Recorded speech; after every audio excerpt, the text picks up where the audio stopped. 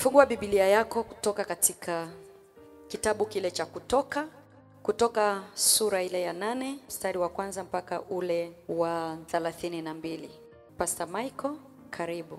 Bwana akamwambia Musa, ingia kwa Farao kamwambie, Bwana asema hivi, wape watu wangu ruhusa ili wapate kunitumikia. Tena kama ukikataa kuwapa ruhusa, tazama nitaipiga mipaka yako yote kwa kuleta vyura. Na huo mto utafurika vyura, nao watakwea juu na kuingia ndani ya nyumba yako, na ndani ya chumba chako cha kulala, na juu ya kitanda chako, na ndani ya nyumba ya watumishi wako, na juu ya watu wako, na ndani ya meko yako, na ndani ya vyombo vyako vya kukandia unga. Kisha hao vyura watakwea juu yako wewe, na juu ya watu wako, na juu ya watumishi wako wote. Bwana akamwambia Musa, mwambie Haruni, nyosha mkono wako na fimbo yako juu ya mito, juu ya vijito na juu ya maziwa ya maji, ukawalete vyura waje juu ya nchi yote ya Misri. Basi Haruni akaunyosha mkono wake juu ya maji yote ya Misri, na hao vyura wakakwea juu, wakaifunika nchi ya Misri. Waganga nao wakafanya mfano wa hayo waganga wao, na kuwaleta vyura juu ya nchi ya Misri. Ndipo Farao akawaita Musa na Haruni na kuambia, mwombeni Bwana ili awaondoe vyura hawa kwangu mimi na kwa watu wangu, nami nitawapa watu ruhusa waende zao ili wamtolee Bwana dhabihu. Musa akamwambia Farao, haya, ujitukuze juu yangu katika jambo hili. Sema ni watumishi wako na watu wako, ili hao vyura waangamizwe, watoke kwako wewe na nyumba zako, wakae ndani ya mto tu. Akamwambia kesho, akasema, na yawe kama neno lako, ili upate kujua ya kwamba hapana mwingine mfano wa Bwana Mungu wetu. Hao vyura wataondoka kutoka kwako wewe na nyumba zako, na watumishi wako na watu wako watasalia mtoni tu. Basi Musa na Haruni wakatoka kwa Farao. Musa akamlilia Bwana katika jambo la hao vyura aliyokuwa amewaleta juu ya Farao. Bwana akafanya sawasawa na neno la Musa, na hao vyura wakafa kutoka katika zile nyumba na katika viwanja na katika mashamba. Wakawakusanya chungu chungu, na nchi ikatoa uvundo. Lakini Farao alipoona ya kuwa pana nafuu, akaufanya moyo wake kuwa mzito, asiwasikize kama Bwana alivyonena. Bwana akamwambia Musa, mwambie Haruni, nyosha fimbo yako ukayapige mavumbi ya nchi, ili kwamba yawe chawa katika nchi yote ya Misri. Nao wakafanya. Haruni akaunyosha mkono wake na fimbo yake na kuyapiga mavumbi ya nchi, nayo yakawa chawa juu ya wanadamu na juu ya wanyama. Mavumbi yote ya nchi yakawa ni chawa katika nchi yote ya Misri. Hawa waganga nao wakafanya mfano wa hayo kwa uganga wao, ili kwamba walete chawa, lakini wasiweze. Nako kulikuwa na chawa juu ya wanadamu na juu ya wanyama. Ndipo wale waganga wakamwambia Farao, jambo hili ni chanda cha Mungu. Na moyo wake Farao ukawa mgumu, asiwasikize, vile vile kama Bwana alivyonena. Bwana akamwambia Musa, inuka asubuhi na mapema, usimame mbele ya Farao. Angalia, atatoka aende majini, kamwambie Bwana asema, wape watu wangu ruhusa waende zao ili wanitumikie mimi. Au kwamba uwapi ruhusa watu wangu, tazama nitaleta wingi wa manzi juu yako wewe na juu ya watumishi wako na juu ya watu wako, nao wataingia ndani ya nyumba zako, na nyumba za Wamisri zitajawa na wingi wa manzi, na nchi ambayo wa juu yake. Nami siku hiyo nitaingia nchi ya Gosheni, watu wangu wanayokaa, ili hao manzi wasiwe huko, ili kwamba upate kujua wewe ya kuwa mimi ndimi Bwana kati ya dunia. Nami nitatia mpaka kati ya watu wangu na watu wako, ishara hiyo italetwa kesho. Bwana akafanya, wakaja wingi wa manzi kwa uzito sana, wakaingia nyumbani mwa Farao na katika nyumba za watumishi wake, tena katika nchi yote ya Misri. Nayo nchi iliharibiwa kwa ajili ya wale manzi. Farao akawaita Musa na Haruni akawaambia, endeni mkamtolee Mungu wenu dhabihu ndani ya nchi hii. Musa akasema, haitupasi kufanya hivyo, kwa kuwa tutamchinjia sadaka Bwana Mungu wetu na hayo machukizo ya Wamisri. Je, tutachinja sadaka ya hayo machukizo ya Wamisri mbele ya macho yao, wasitupige kwa mawe? La, tutakwenda safari ya siku 3 jangwani, tumchinjie dhabihu Bwana Mungu wetu kama atakavyotuagiza. 28. Farao akasema, mimi nitawapa ruhusa mwende ili mchinjie dhabihu Bwana Mungu wenu jangwani, lakini hamtakwenda mbali sana, haya niombeeni. 29.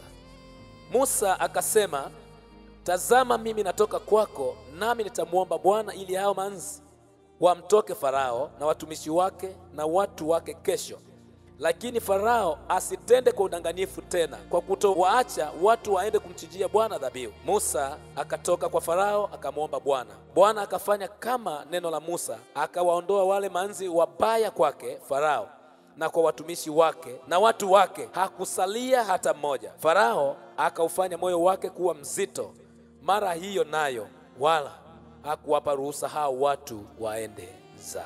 Biblia inasema kwamba kulikuwa mapigano hapa kati ya Mungu na Farao. Bwana asifiwe.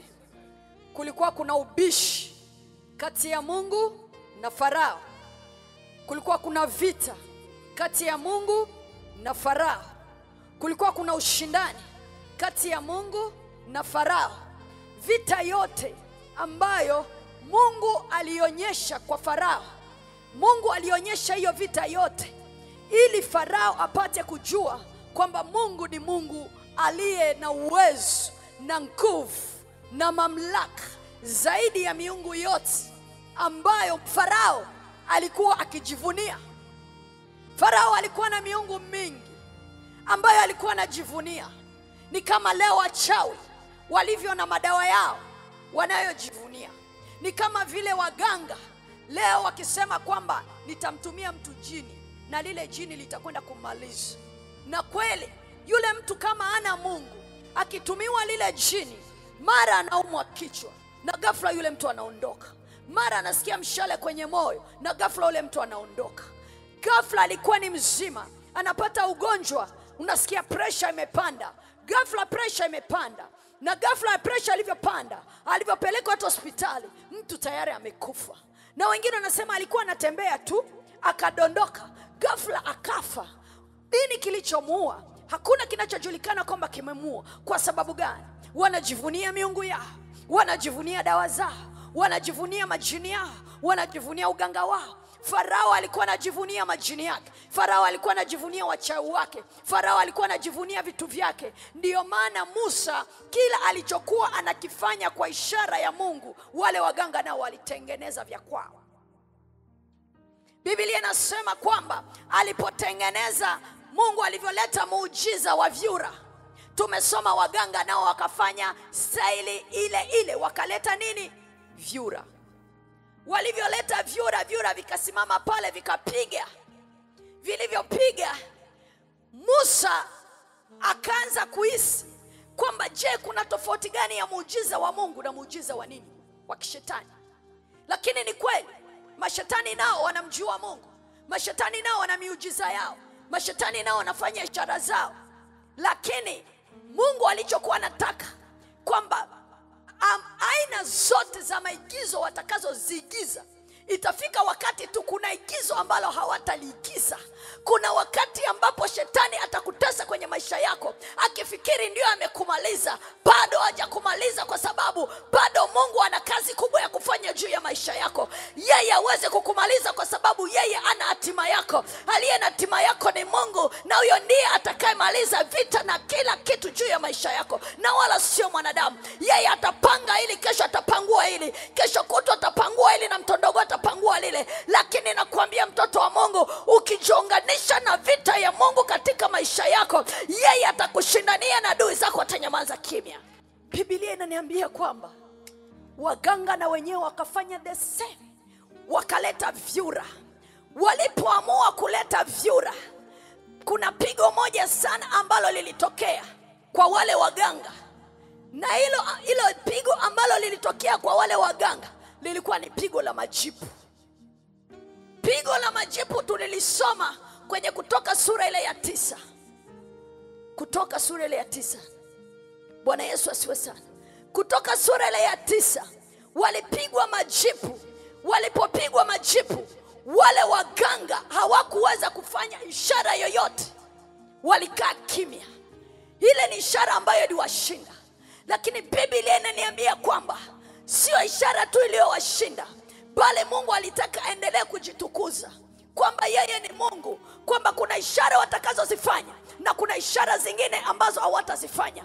Kuna ishara adui atazipanga kuzifanya juu yako, lakini kuna ishara zingine ambazo hatazifanya. Tuangalie ile Kutoka sura ile ya 10.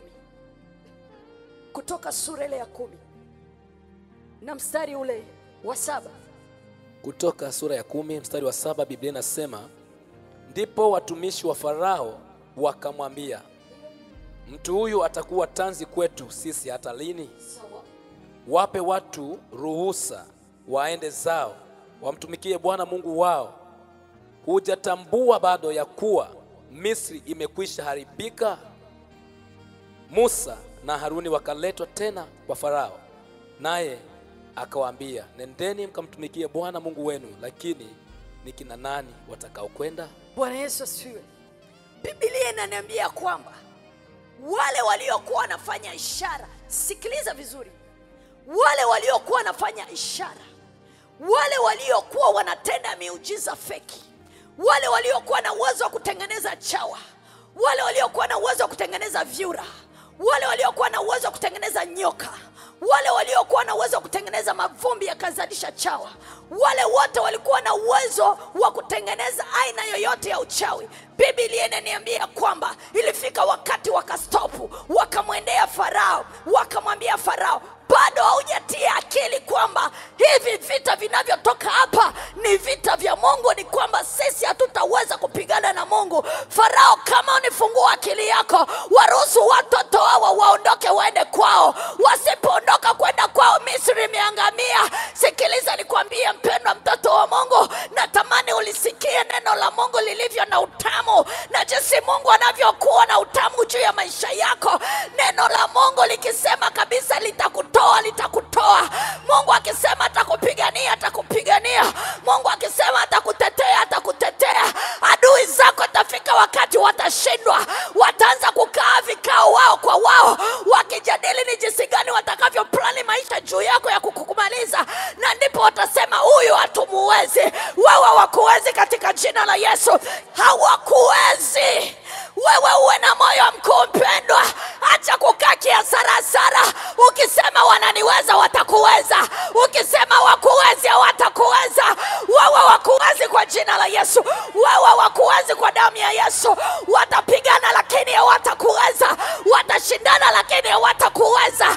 Watakwenda kwenye makaburi lakini makaburi yao yatanyamaza kimya. Uganga wao utanyamaza kimya, wachawi wao watanyamaza kimya, maana wewe wakuwezi kwa jina la Yesu. Wewe watakuweza kwa jina la Yesu. Watakutafuta lakini hawatakuweza. Watashindana na wewe lakini hawatakuweza. Ramandorobosika. Rekete ya mamandorobosika. Wewe wakuwezi. Wewe wakuwezi.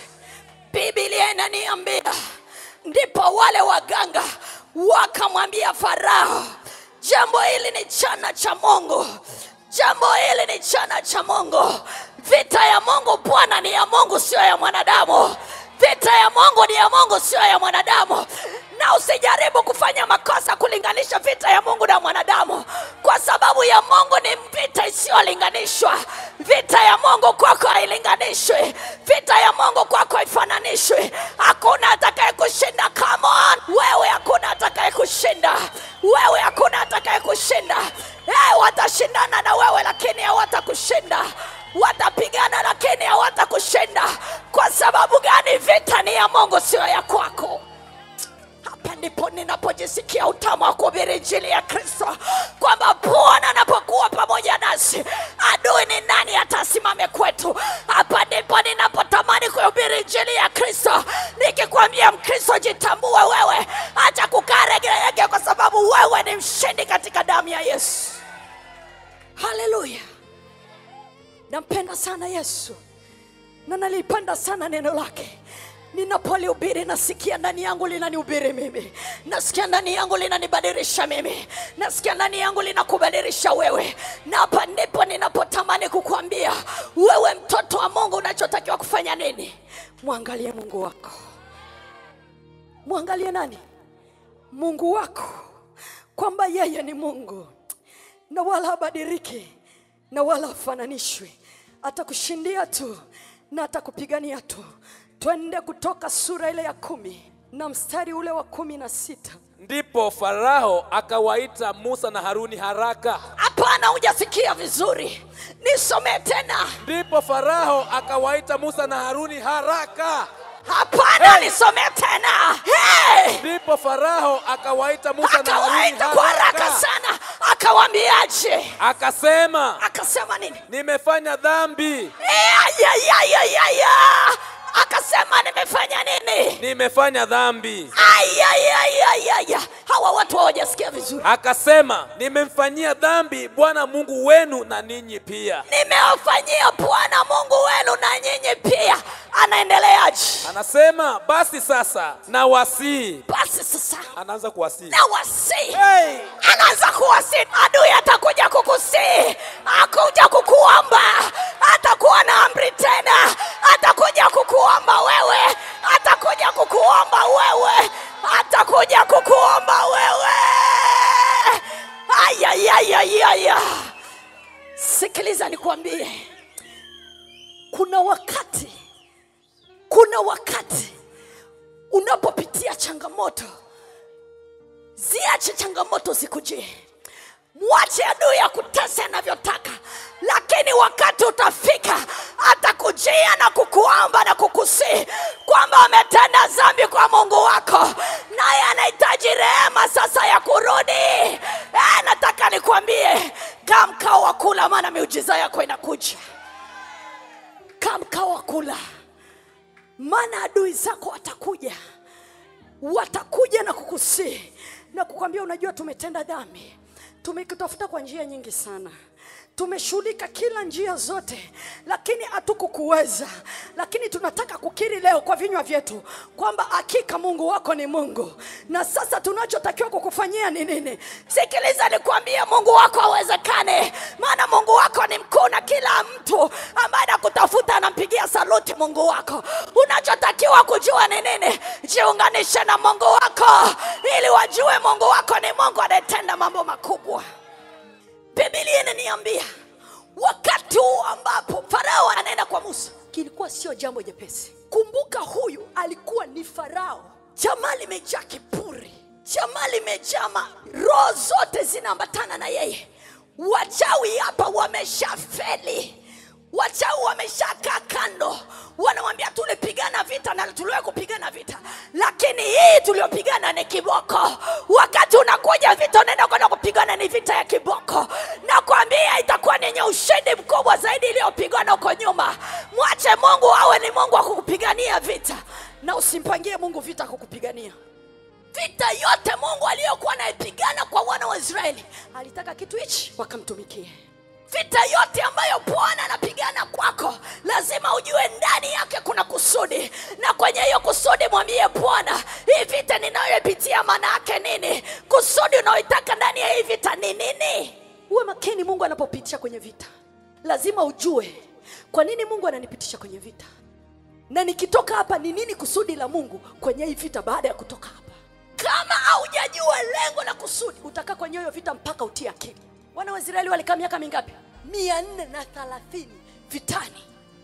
Wako utumwani. Kwa sababu gani walikuwa utumwani? Kwa sababu walikuwa hawajui lengo la Mungu na mpango wa Mungu wa kuwepo vitani au utumwani. Kila vita unayopitia kwenye maisha yako, jua lengo na kusudi. Jua lengo na nini? Na kusudi. Ukishajua lengo na kusudi, ndipo ambapo utajua ni jinsi gani utakavyosimama baada ya kupita kwenye hiyo vita. Bwana Yesu asifiwe sana. Baada ya kupita kwenye hiyo vita. Kwa kila vita unayopitia mtoto wa Mungu, jifunze kumwendea Mungu. Muulize Mungu kusudi la hiyo vita ni nini. Bwana Yesu asifiwe sana. kusudi ya hiyo vita ni nini? Pastor Michael, nisomee pale ulipokuwa unapasoma. 17 inasema, basi sasa nawasihi, nisameheni dhambi yangu mara hii moja tu. Kamwombe Bwana Mungu wenu aniondolee kifo hiki tu. Akatoka kwa Farao na kumwomba Bwana. Bwana akageuza upepo wa magharibi wenye nguvu nyingi, ambao uliwaondoa wale nzige na kuwapeleka katika bahari ya Shamu. Hakusalia hata nzige mmoja ndani ya mipaka yote ya Misri. Lakini Bwana akaufanya ule moyo wa Farao uwe mgumu, asiwape wana wa Israeli ruhusa waende zao. Akaufanya ule moyo kuwa mgumu. Bwana anapofanya moyo wa adui yako kuwa mgumu ili uendelee kupitia hiyo vita, wewe unachotakiwa kufanya ni kuondoa mashaka. Kuondoa nini? Mashaka. Kuondoa tu mashaka. Kwa nini uondoe mashaka? Kwa sababu unahesabu vita ya Bwana aliyokupigania toka kule mwanzo amekuwa akikushindia. Ukijua kabisa kwamba hata hii ninayoipitia nitaishinda tu. Hebu tufungue Kutoka sura ile ya 12 mstari wa 29. Kutoka 12:29 Biblia inasema, hata ikawa usiku wa manane, Bwana akawapiga wazaliwa wa kwanza wote katika nchi ya Misri. Tangu mzaliwa wa kwanza wa Farao aliyeketi katika kile kiti cha enzi, hata mzaliwa wa kwanza wa mtu aliyefungwa katika nyumba ya wafungwa, na wazaliwa wa kwanza wote wa wanyama. Farao akaondoka usiku, yeye na watumishi wake wote na Wamisri wote. Pakawa na kilio kikuu katika Misri, maana pakuwa na nyumba hata moja asimokufa mtu. Akawaita Musa na Haruni usiku, akasema, ondokeni, tokeni katika watu wangu, ninyi na wana wa Israeli, enendeni kamtumikieni Bwana kama mlivyosema. Twaeni kondoo zenu na ng'ombe zenu kama mlivyosema, enendeni zenu mkanibariki mimi pia. Unanidaije baraka wakati umenitesa? Wapi? Hebu rudi pale kwenye Kutoka 10 mstari ule wa 7.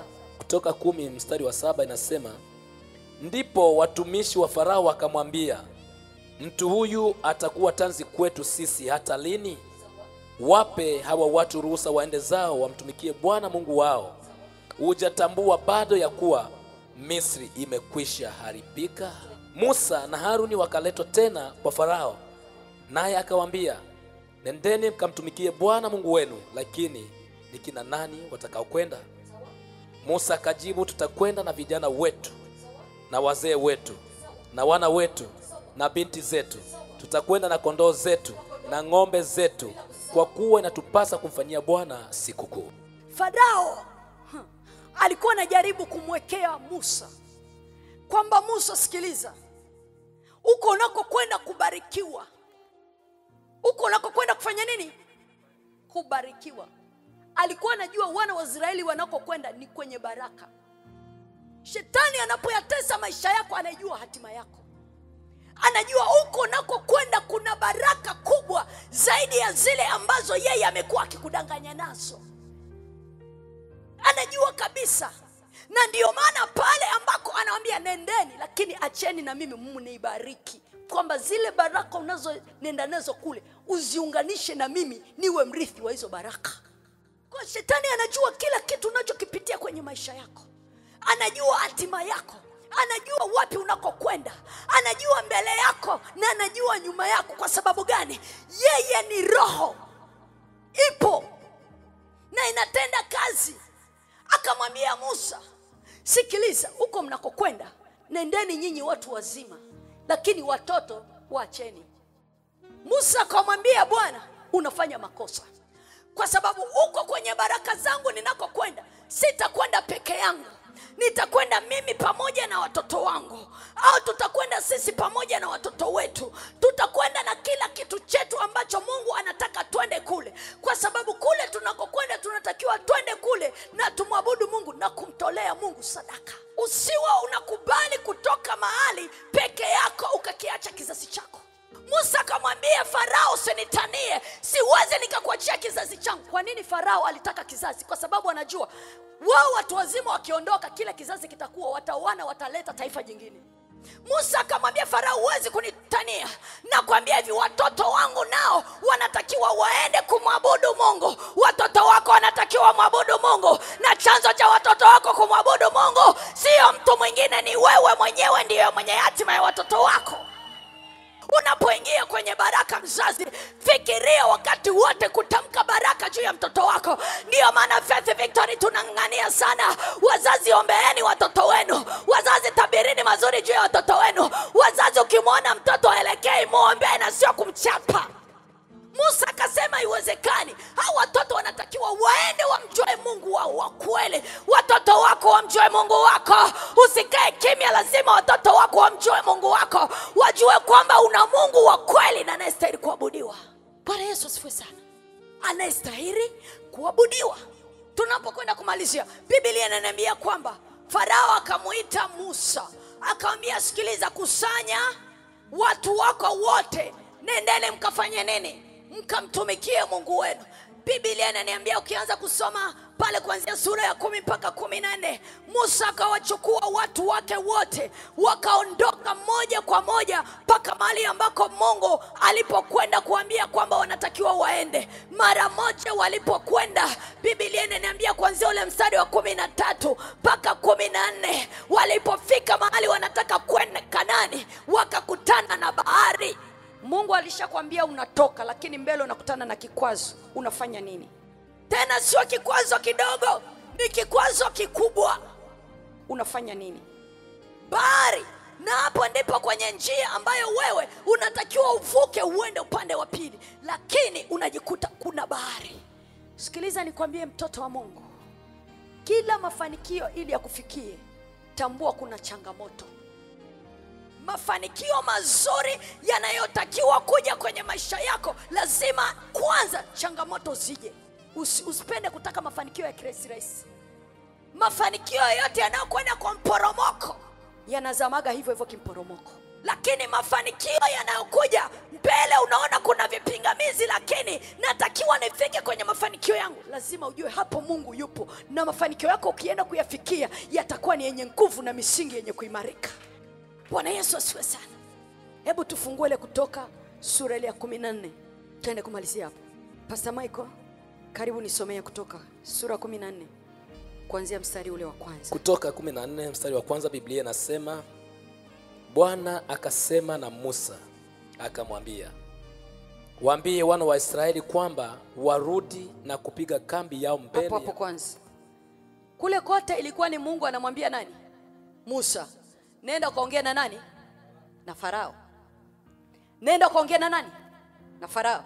Nenda kaongea na nani? Na Farao. Nenda kaongea na nani? Hapa Mungu anaanza kubadilisha kauli. Anamwambia Musa, nenda kaongea na nini?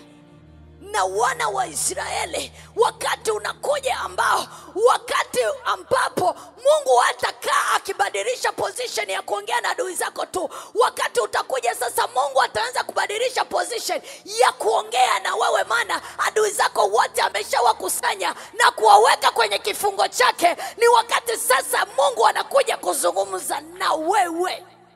Akawambie nini? Kwamba warudi na kupiga kambi yao. Sawa. Mbele ya Pihahirothi, kati ya Migdoli na bahari, kukabili Baal Sefoni. Mtapanga mbele yake karibu na bahari. Naye Farao atasema, katika habari za wana wa Israeli wametatanishwa katika nchi. Hapo kwanza. Bwana asifiwe.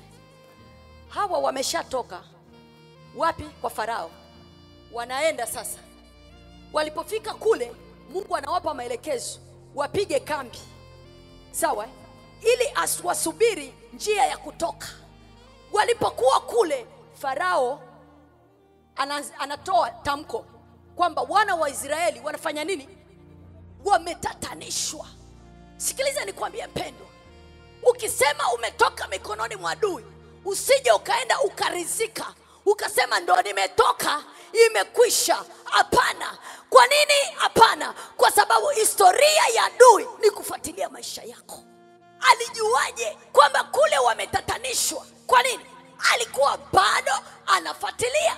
Kwa nini alikuwa anafuatilia? Lengo ni kwamba wasiende kwenye mafanikio yao. Kwa hiyo adui anapotaka wewe usiende kwenye mafanikio yako, tambua kwamba hata kaa kimya mpaka atakapoona umeshindwa kwenda kufikia hatima yako. Akasemaje? Naye Farao atasema katika habari za wana wa Israeli, wametatanishwa katika nchi ile, jangwa imewazuia wasitoke.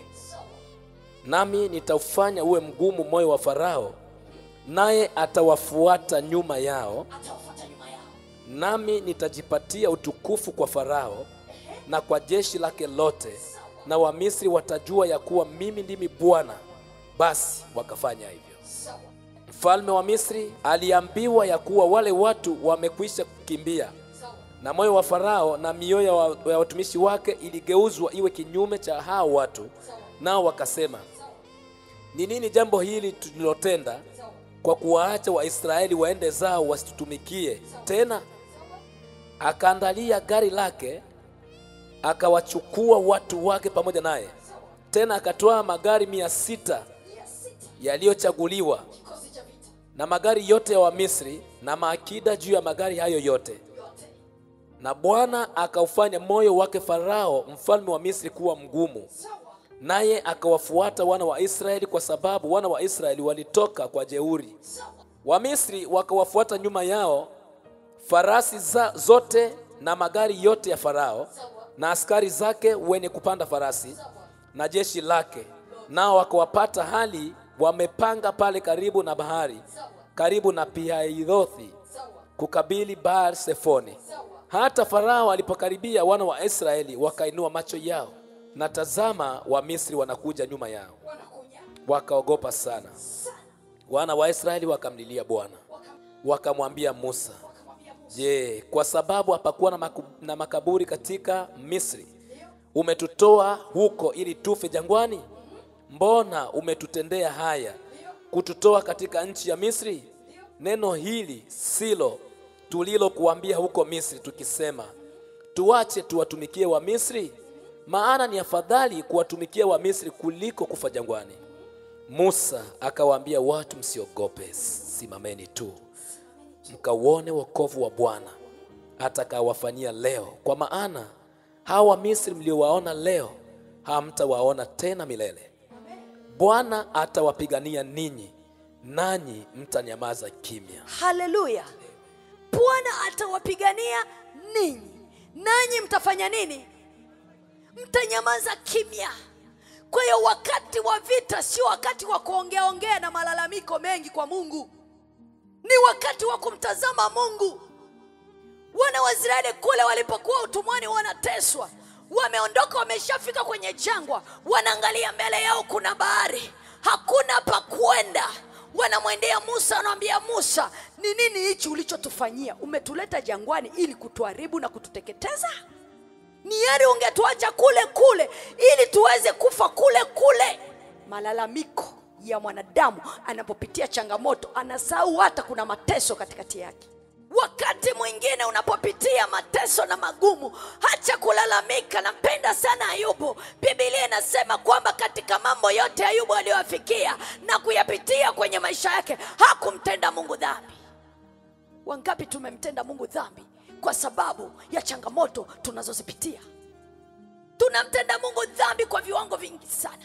Biblia inaniambia, ukiendelea kusoma historia ni nzuri sana. Basi Farao akasogea. Farao aliposogea, Mungu akamwambia, nimemleta Farao mbele yako Musa, ili jina langu litukuzwe kwamba mimi ni Mungu. Acha adui endelee kukufuata mpendwa. Acha adui endelee kuyashika maisha yako mpendwa. Wakati unakuja huyo adui ambaye anaendelea kuyashika maisha yako, Mungu anataka ajidhihirishe kwa adui yako kwamba wakati wa yeye kukupigania umetimia. Biblia inaniambia Mungu akamtia moyo Musa, akampatia instruction. Ukiangalia, ukiendelea kusoma, akampa maelekezo, akamwambia waambie wana wa Israeli wafanye nini?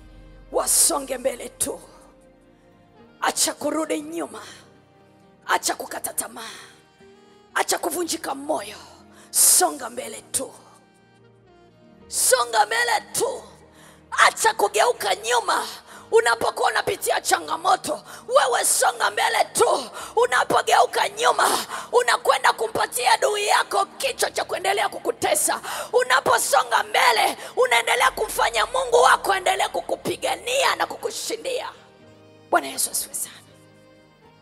Bwana anajua vita yote unayopitia. Anajua changamoto yote unayoipitia. Jifunze kuipeleka ile changamoto yako kwa Mungu. Ukisoma historia, wana wa Israeli walipopita kwenye bahari ya Shamu, Mungu alimruhusu Farao akapita na magari yake kwenye barabara iliyokuwa imepasuliwa. Farao akiwa anawatazama jeshi lake na askari zake wako pale wanaenda kuwarudisha wana wa Israeli nyuma.